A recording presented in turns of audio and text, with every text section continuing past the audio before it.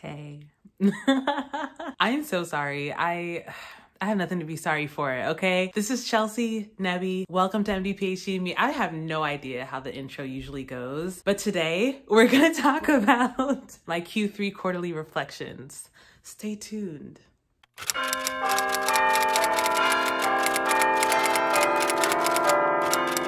All right. So yeah, I really cannot even remember. I think my intro is usually like, hi, my name is Chelsea Nnebe, and today we're going to talk about, wow. Okay. Whatever. So yeah, so Q3 is over. It kind of ended. So I don't know when this is going to be released because it is what it is. Right now it is July 12th. And Q3 ended June 9th.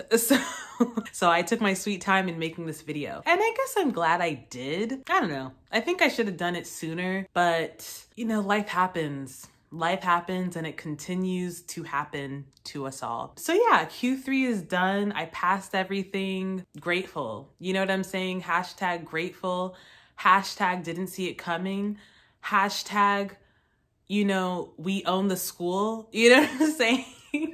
Okay, anyway, I guess let me just get into my notes because I think it's so weird to look back at the notes that I've been taking over the course of the quarter. I can't always remember what state of mind I was in when I took the notes. Sometimes I can, but I think I'm in a much different place now, and I think that's for the best. So let's just get into it. So one of the first things I wrote, actually, sorry, before I really start talking about everything, we finally began the block system. So I basically had two classes that were classes of classes. We had the practice of medicine, aka POM, which I've had since Q1, if you've been following along. POM, this time around, POM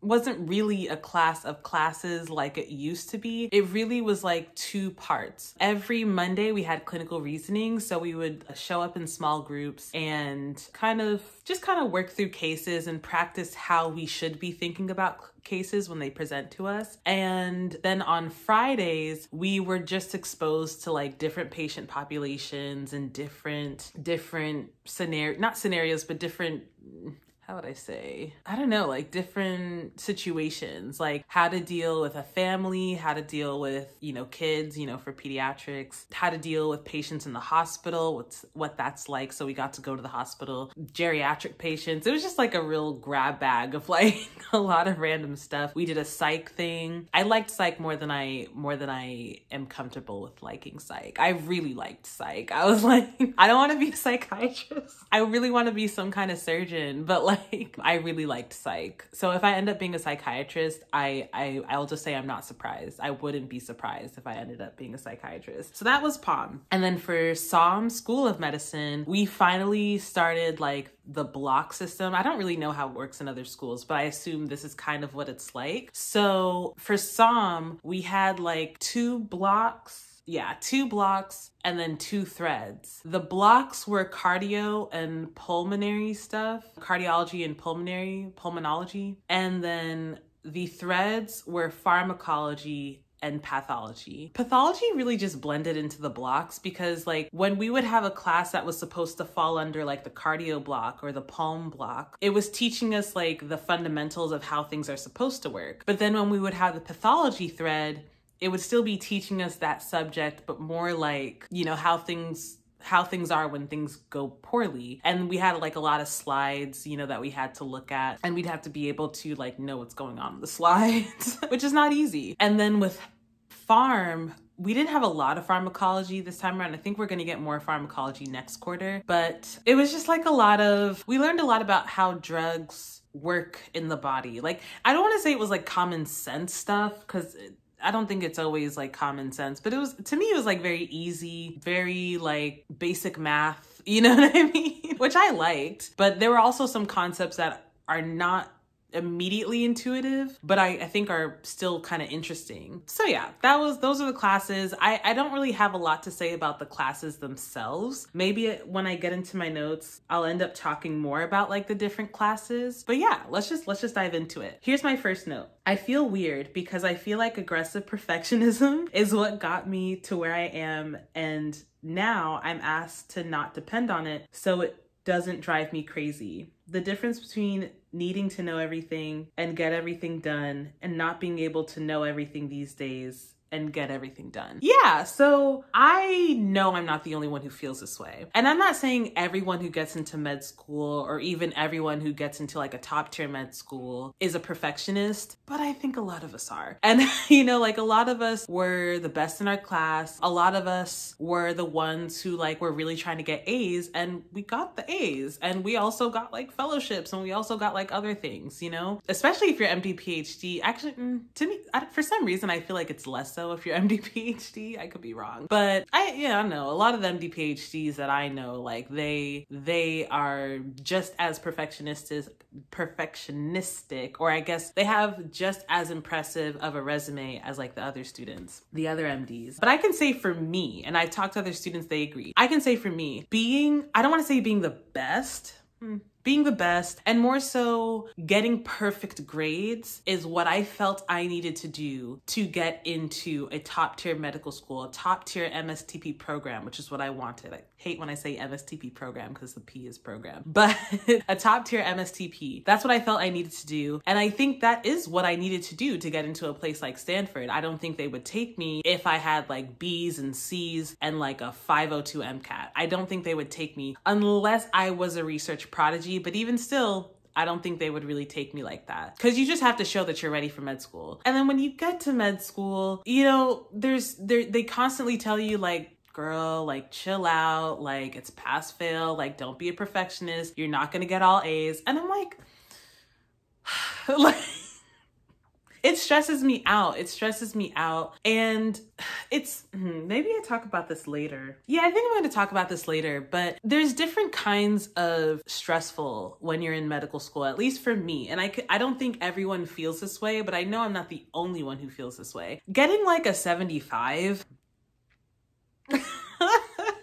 and honestly, it's not the 75, really. It's going into the test and seeing a lot of questions that I'm not confident on. Like 1 or 2 questions, okay, fine. You know what I mean? They got away from me. The one that got away, Katy Perry. But it's like 10 questions? Like 10 questions in a 60 question test? Like that's a lot. That feels like a lot, because I'm thinking if I wasn't sure about 10 questions and I was like kind of confident on like 15, I'm pretty sure that the ones I was kind of confident on, I probably got half of those wrong. So that's like 17 questions I didn't get. Like that's a lot. Like that feels like a lot, and I'm not always thinking this way, but in a way, because we were learning about like heart failure and like myocardial infarctions, which is basically a heart attack. Because it's so funny, like we never used the terminology heart attack. And I thought that was like a legit like diagnosis, but we were learning about serious issues and they would like give us like real scenarios. And so it's kind of like when you don't get it right, you're like, oh man, did the patient just die on me because I made the wrong call? Like, I don't know. And to be honest, I don't really feel that way because it's just a test. But I think really what got to me was feeling like I'm so used to knowing all the answers on a test. Like I'm really used to that. And now I'm in a place where I go into the test. Here's the other thing. I study really hard, like really, really, really, really hard for this test. And then I go in and I like barely know what's going on. That's what gets me. Cause I'm like, what am I doing wrong? What am I doing wrong? I tried so hard. And like Stanford kind of grades like on a weirdish kind of curve, and it's not really a curve, but I don't really understand how it works, but we're graded and then they'll see how we do. And if they think a curve is necessary, they'll give us one, but it's not necessarily like somebody needs to fail every time we give an assessment. That's not how they do it, but I don't really understand how they do it. All I know is that Stanford, and let me know if your school does this too. Stanford tends to release your grade and the class average, as well as like the standard deviation and the median. When I tell you, that to me is the most stressful part. And I hate admitting it because let me be honest with y'all, I tend to fall below the class average. I've been passing and I'm grateful. I have not failed a major assessment I failed a couple, like 1 or 2 quizzes, whatever. I have not failed a major assessment. I passed SOM, at least Q3 the first time. I passed Q2.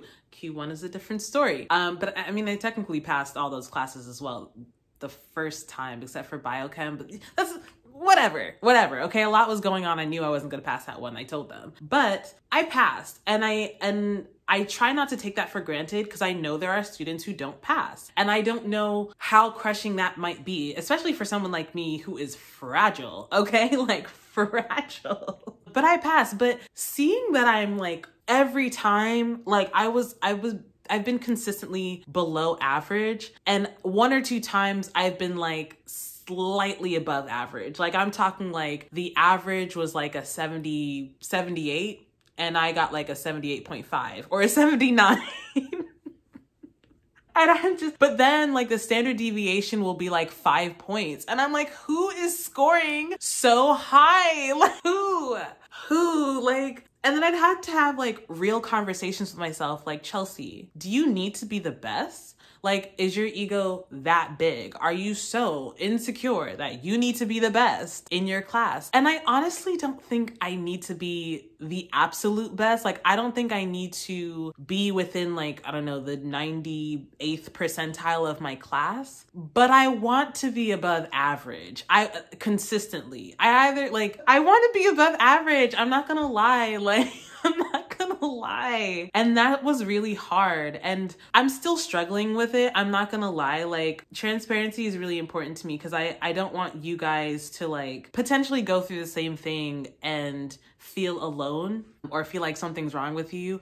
And I did have a friend who kind of felt like, they told me like, I feel like you're being hard on yourself because, you know, this is med school. It's really hard. You are at Stanford. So like you literally are competing, quote unquote, with the cream of the crop or comparing yourself to the cream of the crop of the country. And you're not like even that far below, like you're not even failing. Like you're not, and I'm like, I know, but still like, I might link a video that I saw a while ago. I want to say ASAP Science came out with it, and it was basically talking about like the effects of being like a big fish in a small pond versus a regular fish or even a big fish in an ocean. And it's real. And I don't know, I could talk more about it, but let me just say that I think there were a lot of factors involved because, for example, when I was in the prior quarters, I think the prior quarters were like a bit easier. So when I was taking genetics, when I was taking immuno, I genuinely did not care how the rest of the class scored because I felt like I did so well personally. I went into those tests. I knew what was going on. I really did not care how the rest of the class was doing. But now that I'm coming into tests and I don't feel confident when I leave the test, and I think if I went into the test and I didn't feel confident, but my score was at least above average, I would feel better. I think if I went into the test and I was confident and I really appreciated my performance, but then I get my grade back and I was like below average or maybe just close to average, I think I would feel better than I do now. But I'm in a situation where I go in, I take the test, I don't leave confident, and then I end up being below average anyway. Like, it's just, I'm just like, okay. So, and that's going to come back when I talk about the midterm, but I just want to get through these notes because like I have a lot to say. So here's a little saltiness coming through for this quarter. I kind of feel like I had to make my own curriculum. I don't want to talk smack about Stanford, okay? I really don't, because I'm going to be here for 8 years. But I don't even think I think this is partly a Stanford problem. And then this is also partly a nationwide problem from what I've heard. I could be wrong. And I think some schools are probably doing better than others. But like, for example, when I talk to the students at Northwestern, they personally, like from what I've gathered, they felt taken care of in terms of like how the curriculum and the program was structured. Same with WashU. at St. Louis. When I talked to the students at Stanford, they didn't necessarily feel that way. Now, I'm not saying that's a reason to not come to Stanford. There are other bonuses to coming to Stanford. It's not like the end of the world, but it's something to consider. Like, I don't know. Here's what I'm gonna say, right? The first 2 quarters of classes, in my opinion, were very well structured. I have to give shout outs to genetics and immuno because I felt like I was learning. I felt like I knew what I had to do to get a good grade and really get a grasp on the material, and I did it, and the grades came through. Again, I don't think I was the top of my class. Like, I think in those classes, the mean and the median were like close to a 95, and I think I got like a 93. So like, I was fine. Like, I really didn't care too much. But for SOM, here's where things fell apart. They just didn't want to make a syllabus. They didn't want to make a syllabus because like we're being taught by like a lot of different people, which is something that happens across the country. You have a lot of different people teaching different niche topics within the block. And that's a common complaint across the country. I didn't mind that so much because I tended to not rely so much, like in my past, I haven't really relied so much on the lecture. I've always relied on the reading material. There was always a textbook that the teacher taught from. So I just felt like, let me just read the textbook and move on with my life. And it always worked. Again, in genetics and immuno, we had a solid textbook, a solid syllabus that you could read from. And oftentimes the syllabus had more than you needed to know. And I appreciated that. It was a good read. I liked it. And also I knew every day, like I had to get this many pages done and I would be good. But SOM didn't have a syllabus. So a lot of people were relying on Boards and Beyond, which is a step 1 like prep material, has a lot of videos. And mind you, Stanford is more or less clear on the fact that they don't teach according to step 1. They teach us what they feel like we need to know. And I'm not gonna lie, I don't really have a problem with that. Maybe I'll get like more frustrated about that when I actually have to study for step 1 and it's like a whole different ballgame and I feel like I'm starting from scratch. But I trust my professors to teach me what they think I need to know to become a great doctor. And I want to become a great doctor. I didn't go to Stanford for nothing. You know what I'm saying? So I trust my professors. I just feel like if you're gonna go like way off course, or let me go back. The thing is, I felt like there wasn't a lot of structure. Let me just say that. I felt like there wasn't a lot of structure to the classes because there was no syllabus and because there was no like textbook. So I felt like I had to piece together like Boards and Beyond's videos to teach myself the course material. And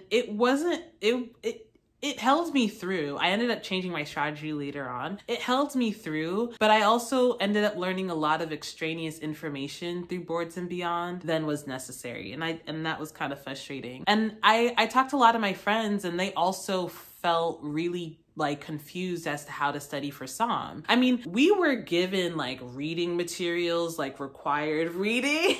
It was literally like 30 pages per lecture. And we had like 3 lectures a day, 4 days a week. I know I'm a slow reader, but that was unacceptable. And like everybody knew it. Like oh my goodness. And oftentimes it was from like a million different books. I don't know. Like, I hate to complain about Stanford because I feel like, girl, you didn't have to come here. You had a choice and you chose this institution. Be grateful. And I really am grateful. Like, I really feel like Stanford has treated me well. I'm never going to not say that. I feel like Stanford has treated me well, at least the administration. But SOM was a mess. Okay, SOM was a mess. Okay, and at one point, one of the directors was like, "We're trying to get you to think critically," and I literally think that when she said that, she kind of meant she's trying to get us to learn how to scavenge for information, basically, and not just rely on a textbook. Like,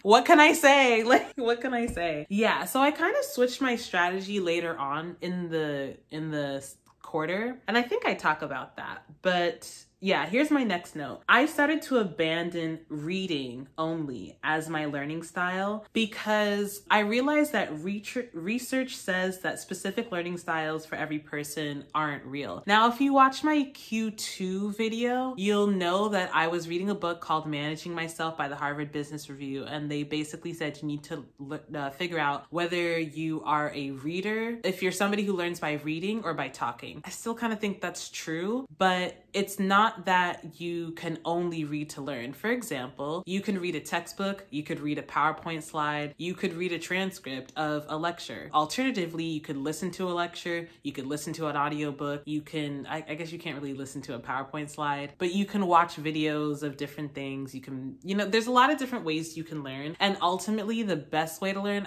I think, is like using different modalities to learn. I have tea and I'm like, I want to drink it, but let me just wait. So yeah, I started to abandon reading only. And the reason why I'm saying this is because if you feel like you're someone who only learns through videos or only learns through lectures, make sure that you're not limiting yourself to what you're comfortable with, because your school may not cater to you in that way. Like if you only learn through lectures, you might end up having some people who like don't teach well through lectures, yet your school offers a really great syllabus. If you only learn through reading, you might end up at a school that doesn't make a syllabus.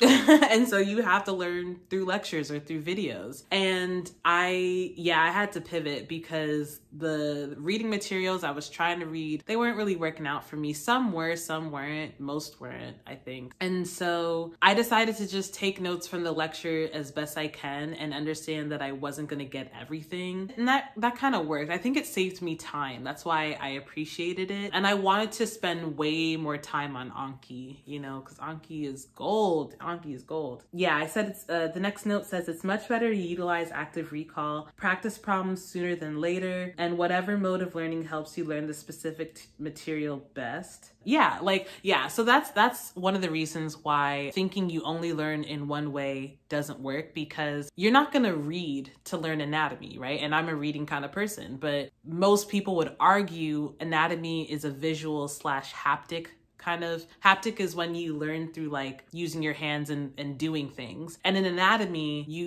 you dissect the cadaver and you visually look at the body. So I think it's a bit of visual, a bit of haptic, and most people would not recommend reading to learn anatomy. With cardio and palm, for pharmacology, I personally like reading for pharm, but it's not the same kind of reading you would do for cardio. I just like to read to get the concept, but ultimately the thing that will teach you pharmacology is doing a lot of practice problems and also just memorizing the medications. For cardio and palm, I think a syllabus could be made. I think that those subjects would be best taught through reading, but I can admit that like you can also learn quite a bit through lectures, which I guess is like audio.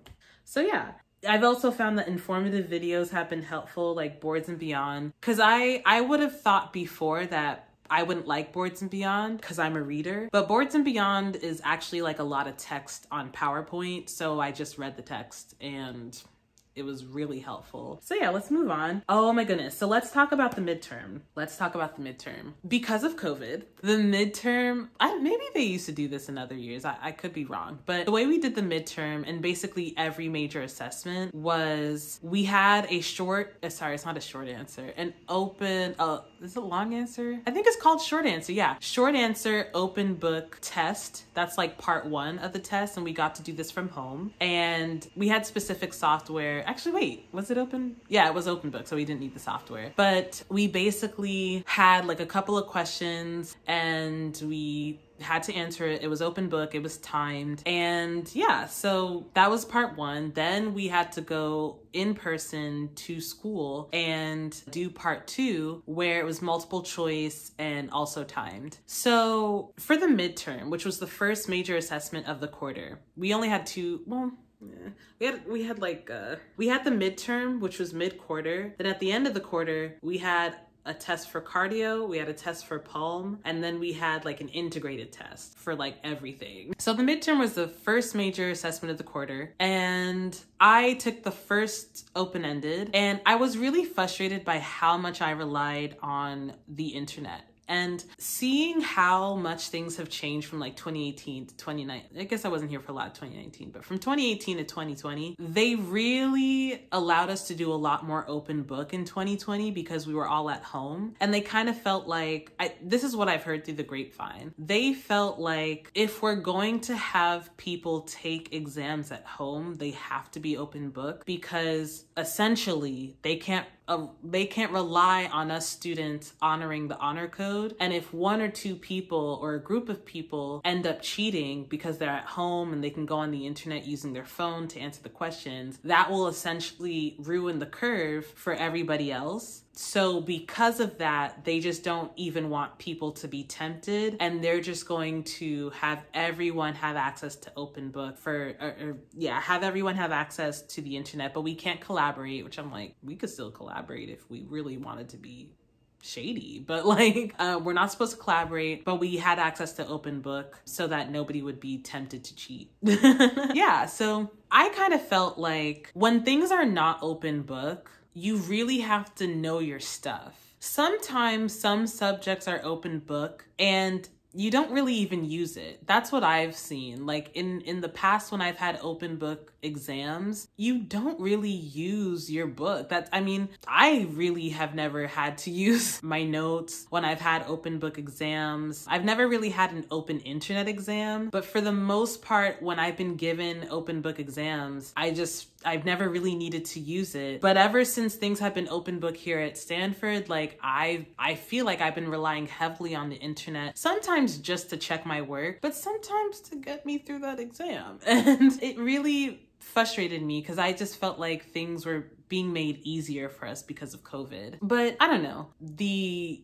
results of our exam showed that we've been scoring very similarly to like previous years. So maybe that's just me worrying for no reason. But when I took the open book exam, I really didn't feel like I scored very well. There was one question that I really just couldn't answer at all, and I felt bad because I'm like, you had the whole internet, you couldn't answer the question. I thought I knew the answer, but I was like, no, it's too obvious. It's too obvious. It might have been the answer. I don't know to this day. But I felt like I relied heavily on the internet for the other parts for the exam. So I didn't go into the multiple choice in-person exam feeling very confident. And I ended up so I did the multiple choice. I left crushed, like feeling like, I'm a poor medical student. I'll never make it through med school. I'm a failure. I'm a flop. That's honestly how I felt. And when the results came out, I felt pretty stupid because I actually did decently well on the midterm, above average. That was one of the few times I was above average for the multiple choice part. For the open-ended, like I scored below average. Yeah. But yeah, it was interesting to have had such a meltdown over an exam and to not have done that poorly. Weird feeling. But I did some course correcting. I felt like Boards and Beyond had too much extraneous information. I didn't want to spend too much time on it. And I kept thinking of like all the like videos I've watched that are like, you have to be like adaptable in med school. You have to be flexible. So I was like, okay, you know what? Let's throw away Boards and Beyond, throw away the textbooks that have not been serving me, and let's just rely more on lecture because I think they really are teaching to the lecture. Surprise, surprise. Or more so testing according to what's taught in lecture. And I think that helped. I can't really tell. And I wanted to spend more time doing Anki. I was doing like an hour a day, but I wanted to do more. And one thing that I did that I thought was really, really helpful was there were two things. Prior to the midterm, I would take a walk, a 1 hour walk. Yes, it was 1 hour. It was 30 minutes out, 30 minutes back. And I would just do Anki. I would not take my headphones, so I would not be tempted to do something else. I would just do Anki, get that sunshine, walk. So that gave me like an hour of Anki. And after the midterm, I was like, you know what? What if I just did like 10 minutes of Anki every hour? Just every hour, at some point throughout the hour, usually at the top of the hour, just pause, do 10 minutes of Anki and let that be that. That literally doubled the amount of Anki I did within a day. And it didn't really feel like work. And, you know, sometimes I would be doing the Anki and I'd feel like I'm in a, what's it called? In a groove. I think that's what they say. I'm like, you know, in the zone, and I'll like do 15 minutes or 20 minutes. It was really cool. So yeah, but I definitely felt like I needed to course correct after the midterm, because I just felt like I want to do better. I want to be above average, you know? Or at least I want to score within the 80s, because it's like part of me wanted to be above average for my ego. Not that I wanted, you know, I really like my peers, right? It's not that I wanted to be on top of my peers, but I wanted to be above average. Like those seem like two different things to me in my head, even though that's basically the same thing. But I guess I felt like I wanted to be on par with my peers. I don't know. So one half of me wanted to be above average. The other half of me wanted to at least feel confident about the way I was taking tests and feel confident about answering the questions. And I felt like, okay, that sounds like scoring within the 80 range. Like maybe if I started scoring within the 80 range, I would feel better. Yeah, that hasn't happened. So has it happened? I actually can't even remember some of the grades I got. I just know I passed. So I was like, that's all I need to know. That's all I need to know. I actually have friends who like don't check their scores, because the way it works, at least at Stanford, is that you'll be notified if you failed or got close to failing. So if you're not notified, then you passed. So I have friends who just don't check their grades, which I'm like, you're so strong. Yeah, so I started taking notes during class and reviewing the notes after class. Okay, so let's talk about something else that really hit me hard this quarter. Imposter syndrome has been very real, but I also just feel like it's a waste of time. I talked about this in my Motivation Monday video about imposter syndrome. It really just felt like a waste of time. Yes, let me read this next note. I have had several days of feeling like I'm not smart enough to be here, and it was a mistake to admit me, but I'm here now, and feeling bad for myself is just taking time and energy away from me pushing myself to be better and or attending to self-care as needed. I really cannot explain how poorly I felt, specifically in Q3. I think in Q2, there were some times when I felt like, oh, this is hard, but I'm pushing through. Oh, this is hard, am I gonna make it? Q3, I was like, I don't wanna be a doctor anymore. Like like Q3, I was like, how did I get in here? How did I get in here? Like, what am I doing? Like, did I make a mistake? Oh, Q3, I really did not feel good enough to be here. And I feel bad at my past self feeling that way. But it just, I think it had a lot to do with like scoring below average. But I don't know, I just felt like it wasn't just that. It was also not being prepared when people would ask me questions about things we were already taught. And sometimes that would just be because I was behind on the material. Like I don't go to class in real time. So sometimes we would have like a lecture at 8 and they would ask me something at 10 a.m. that we learned at 8 a.m. And I'm like, I was actually gonna review that at 1. Like, you know, and I don't think there's anything wrong with that. But a lot of times my peers really knew what was going on, or at least it felt that way. And it was just hard. It was hard, and it really eroded my self-esteem. And I don't know, I really struggled. I really struggled with feeling like I wasn't good enough to be here. But at some point I was like, girl, are you gonna leave? Like, are you gonna leave? I really had to ask myself, I was like, are you gonna leave, yes or no? Because if you leave, I promise you they won't let you back. I promise you that will be the end if you leave, you know? I don't know, it was really hard. And I just felt like, well, I don't think I'm gonna leave. So I just have to make the most of this, girl. I really do. I just have to make the most of this and really, really just figure out why I'm here. And that's something that I've been thinking about more, especially in the last few days. And I'll talk about this in my Q5 reflections, which is the summer quarter. Wait, hold on. Q4 reflections, which is the summer quarter. I'll explain it. I don't want to give away too much, but I've really had to think about like, why am I here? Like, why am I a doctor? Why am I a researcher? Honestly, research brings a spark back, but like, why am I doing all this? Why? Life potentially could be much better if I did something else. Potentially, we don't know. And part of me was like, you know, is it that I have to go through the hardship to get to the sweet part where I'm a doctor doing the thing? Or is it just gonna be hard from here on out? Like, is the paperwork just going to pile up? Like, I don't know. But yeah, I did a lot of rethinking my decision to be a doctor. And I actually got to this point. Y'all are gonna be surprised and sad, okay? Get a Kleenex, okay? Because I'm not really dead set on being a neurosurgeon anymore. I know like so many people are going to be like, I told you so, I told you so. And I don't know, part of me is like, I feel like low key, I feel like I'm still going to end up being a neurosurgeon. But I just got to a point where I was like, why am I putting myself through so much stress? Q3 was stressful.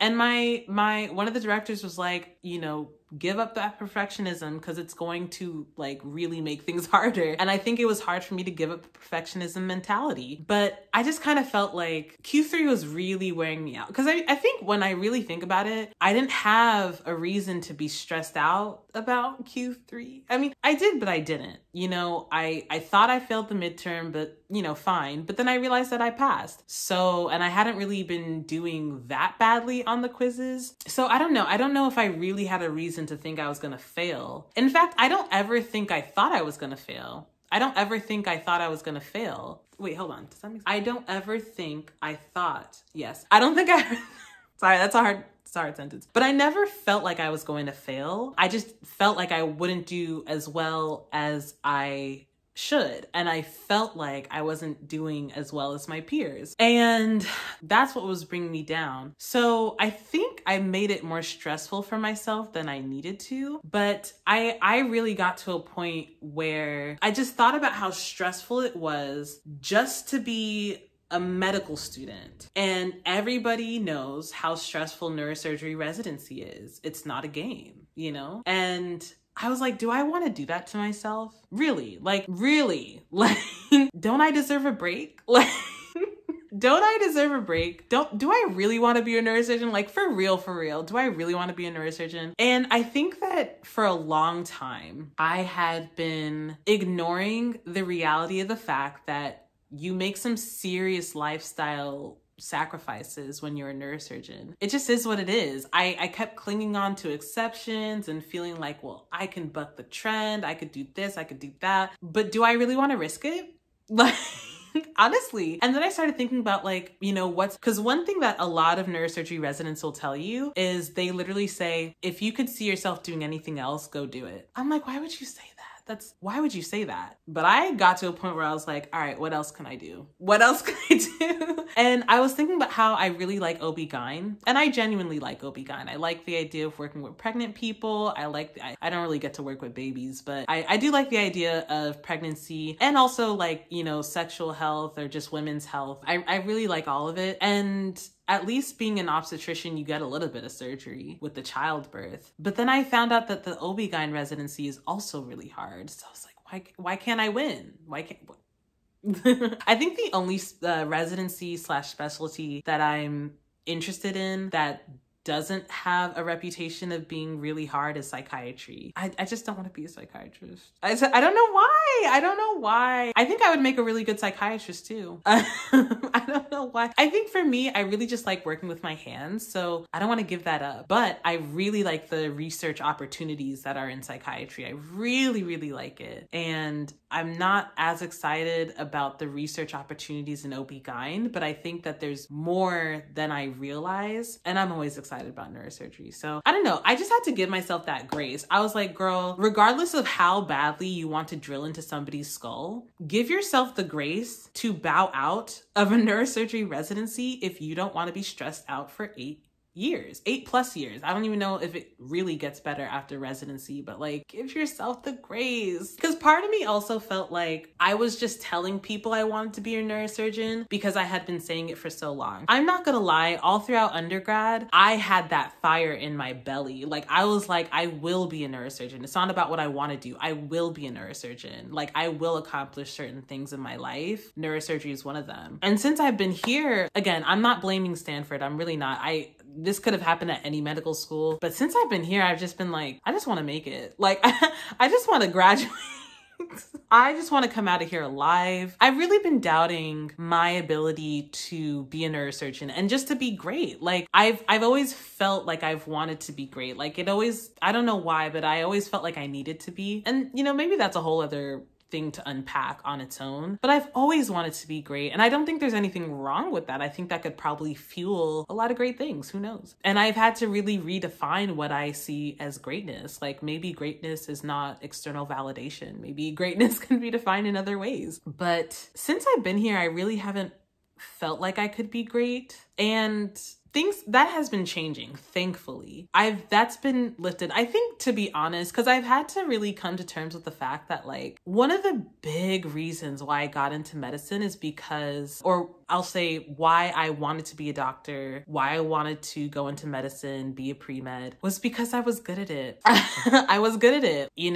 Doors were opening for me in the field and I just felt like, well, feels like a cakewalk. Let's just do it, But now, and then I also loved, helping patients and the research. Like, I'm not gonna lie, I love that too. But like, I really went into it because I was good at it. And now I don't really feel like I'm good at it anymore. And now it just doesn't come easy anymore. And I'm really being challenged I'm being challenged for the first time in my life. And I don't really feel like I'm rising, But then I had to like take a step back and I don't know, just like rise, but not put pressure on myself to rise. Like, I don't know if that makes sense. I feel like by removing the pressure to rise and remembering what I'm doing this for, what I need to do versus, what I think I want to do for the validation of other people, things like that. Like, I actually felt like I started doing better as a result. Let me go back to my notes. I think I have a bit more to say. Yeah, so one really cool thing that happened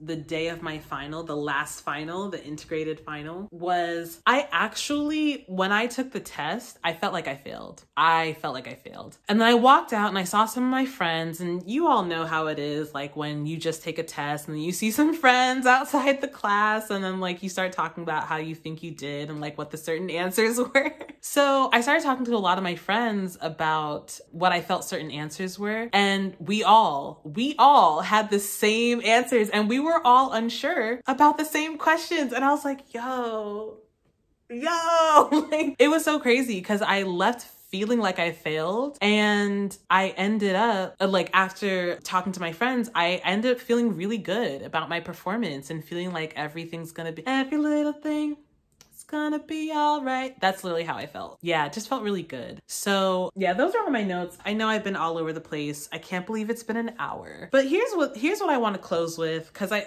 that was like just really all over the place. Here's what I want to close with. I think one thing that really was a big theme for me this quarter was feeling like I couldn't be great. Now, I'm not gonna lie. Since I had hiccups, like since 2018, when I started having hiccups, even a little bit before I started having hiccups, I really stopped believing that I could be a neurosurgeon. And the crazy part about it was like, it's not that I didn't think I could get into a neurosurgery residency. I knew I could. I had the PhD, or I would have the PhD. Everything's turning into pass fail, so nobody would even know how I did on these, like, on step 1 and all these different things. I knew I could get into a residency, but I didn't think I had what it took to be a neurosurgeon. I just felt like a joke. I'm not gonna lie. And that feeling just kind of intensified in Q3. I felt like I couldn't be great. I felt like, I don't know. I had no fire. Like, I had no fire. And I think the best way to say it is that I felt like I couldn't be great. And I don't want to say that I needed to feel that way, because I don't think anyone needs to feel that way. But I think really what it is that I've never been challenged, and I've never had to figure out what coping mechanisms I need to employ when I feel challenged. I've never had to figure out how to take care of myself, I guess, when I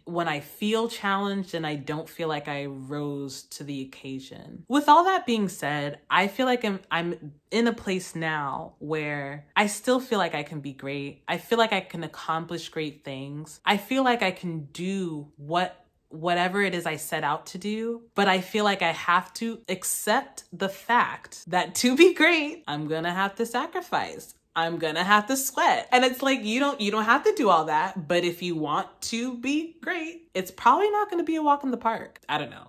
I don't know. Maybe that's not a surprise to most people, but it was a surprise to me. I'm not gonna lie. But yeah, I mean, it even like when I think about my past life, when I wanted to be a singer and I really wanted that to be my career path and I wanted to win Grammys, I don't think I ever thought it would be hard because I loved singing and I wasn't particularly bad at it. I have a mixtape coming out, by the way. But yeah, I didn't think I'd be bad at it. Like I thought it'd be easy to win a Grammy, but in retrospect, like, you know, it's probably never easy to win a Grammy. Even if you're super talented and you love music and it comes easy to you and you're just a natural, you know, talent or whatever, it's probably not easy to be great. Like Beyonce, right? I know I'm a stan, I'm a bumblebee, whatever. But like, I'm sure that even though Beyonce is a naturally great singer and she probably loves what she does, I don't know, but I think she loves what she does, it's still probably not easy to be great. Like Lemonade probably was not just easy to come out with. Or even, what was the album? Like the Beyonce album. I don't think that was, I forget her prior album, but like the Beyonce album or the B-Day, I love the B-Day album. That probably wasn't just a walk in the park to make, you know, it probably took a lot of blood, sweat, and tears, a lot of feeling like, can I be great? You know, I don't know, that I just assume. But regardless of how it is for other people, I don't really care about how things work for other people because I'm not them. For me, I can say that I really haven't been challenged in this life, and I had to face the fact that in order to be great, I will have to challenge myself. I will have to be challenged. Otherwise, can I really call it being great? I don't know.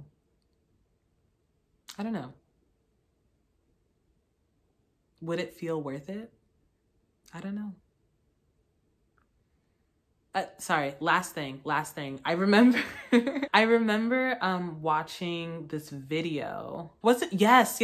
I was watching Malcolm Gladwell give a talk at Google, and I think he was talking about his book, The Outliers. And he was talking about how there are certain countries in Asia that consistently have the highest math scores for standardized tests, either math scores or IQ, in some standardized tests across the world. Like there are certain tests that I think everyone in the world takes so that they can rank countries by like how their kids score. And certain countries in Asia, I guess certain kids in Asia, constantly score highest in the world. And he decided to like figure out why that was the case. And he realized that when he talked to American kids, a lot of American kids feel like, you know, the people who are good at math were just born good at math. Like they just naturally are talented at it. And I see that a lot. You know, there's so many people who are like, oh, I suck at math. It's like, math is not something you really suck at. It's something you practice. Like it's not something you're good or bad at. It's literally just something you do through repetition and then you get it. Like, I don't know. Same with chemistry. It's not something you're good or bad at. It's something you practice. But he found that when he would interview students from those countries in Asia, they all had more of a growth mindset. They all felt like in order to do well in school, you have to work hard. And that was something that they valued. They didn't value being naturally good. And a lot of psychological studies have been done on this where like you give two groups of people some puzzles. You tell one group, usually they do this with kids. You tell one group that in order to be good at something, you have to be naturally good at it. Then you tell another group that like in order to be good at something, you have to work hard. And the people who were told that you have to work hard were more likely to finish the puzzle. Whereas the people who were told you have to be naturally good, they felt like the puzzle was stupid and they didn't work as hard. Yeah, I'm not gonna lie. I think I have really been used to being good at, you know, science courses and like all the things I needed to do to get to where I am today. And there's nothing wrong with that, but I'm just learning and waking up to the fact that like, it's good to be challenged.